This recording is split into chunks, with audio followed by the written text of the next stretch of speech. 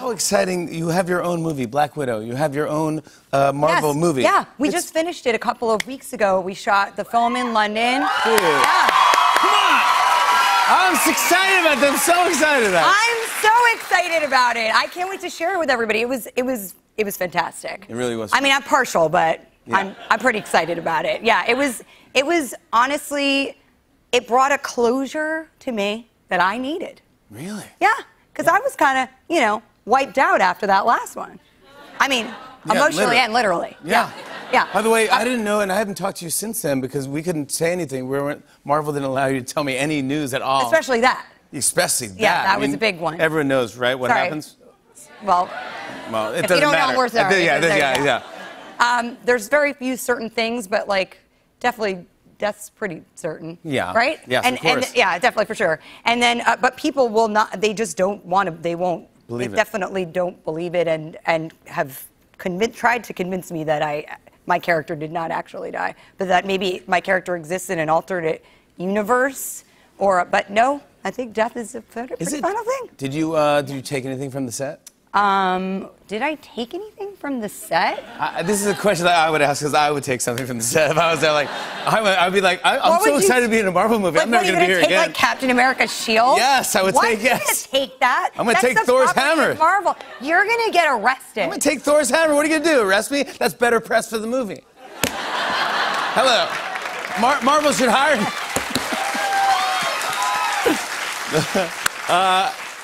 Congrats on your engagement to Colin Jost, who we love Colin so much. Thank you. And he was on the show. He was on the show recently with Michael Che, and he's. Oh yeah, I saw that. You did, yeah. And Michael said he was like, I hope he wants to throw his bachelor party. Oh no. He said. I don't think that's a good idea. Really, you won't let him do it? He says if Colin throws it, it's going to be during the day and boring. Yeah. But I feel like if he throws it, it's going to be by the Port Authority, and it's going to be very local. I don't think that's a good idea. No, so that's not going to happen. None of you know where the Port Authority is because you're all from out of town, right? Yeah. Or you do know where it is? Port Authority, yeah. Yeah, that's where it should be, though. That's where it should be. No, you can't go. Yeah, Michael's not throwing it. He's not. All right. Is this a thing now? No, it's not a thing. Michael? I think Michael. I know where you work, Michael. Yeah, Michael. Do not throw this party. Yeah. No, I love Michael very much, and yeah, we'll see what happens. He's a delightful guy. Yeah. We'll see what happens. Let's talk about. Stay tuned. You have two movies I want to talk to you about. One is Marriage Story, where man, oh man, you're getting great buzz on this and great reviews. It's you and Adam Driver. Yeah. And it really isn't so much of a. It is a marriage story, but it's very much a divorce story as well. Yeah. And is it Noah? Noah Baumbach. Noah Baumbach. Oh my gosh. Yes. Yeah. It's Squid and the Whale. Greenberg. Yeah, we're really excited about the film. It's gotten. People really seem to have a kind of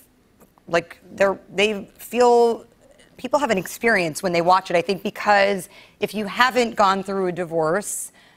Lucky you, then either your parents have or you know someone, it's all kind of in there. And there's just, the thing about this film, though, is that there's a lot of love in this movie. It actually has what remains between the two characters is a lot of love. It's very touching, and I'm really proud of it. We did a lot of hard work on it. So. And on the other side, is this bizarre and awesome comedy called Jojo Rabbit. Yes. And this is, if some people have seen it, but if you haven't seen it, how do we describe it? Oh my gosh. A World War II, Germany. You were supposed to do the heavy lifting on this one. I mean, I don't know how to make it funny, but it is very unbelievably funny. Who is this director? It's Taika Waititi, and who directed Thor Ragnarok. Yeah, so many great things, and he's okay. I'll try. Yeah.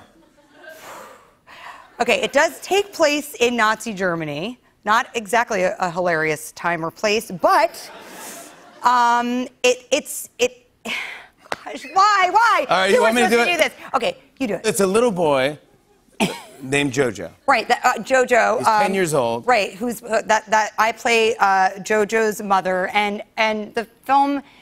He is a character who has lost his father, and he is desperately missing him, and so creates this imaginary kind of father figure who's like the 10-year-old imaginary version of Hitler, and he's in the Hitler Youth Program, and so it's this kind of... Stop! No, it's like, no, but it's...